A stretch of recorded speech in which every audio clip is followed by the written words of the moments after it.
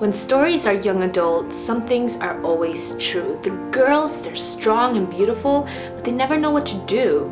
The parents seem useless, they don't ever seem to care. One thing that's for sure is, the guys, they all have great hair. Love is never easy, there are plenty of obstacles in the way. And if there's two to choose from, the readers. Oh, the readers, they are never gonna be okay. Gazes are intense and touches burn. Some lines that just simply make you melt.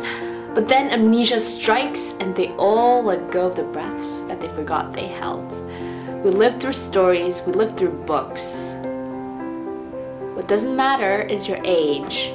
We read and love and read and hate. Not this again. Okay, maybe just one more page.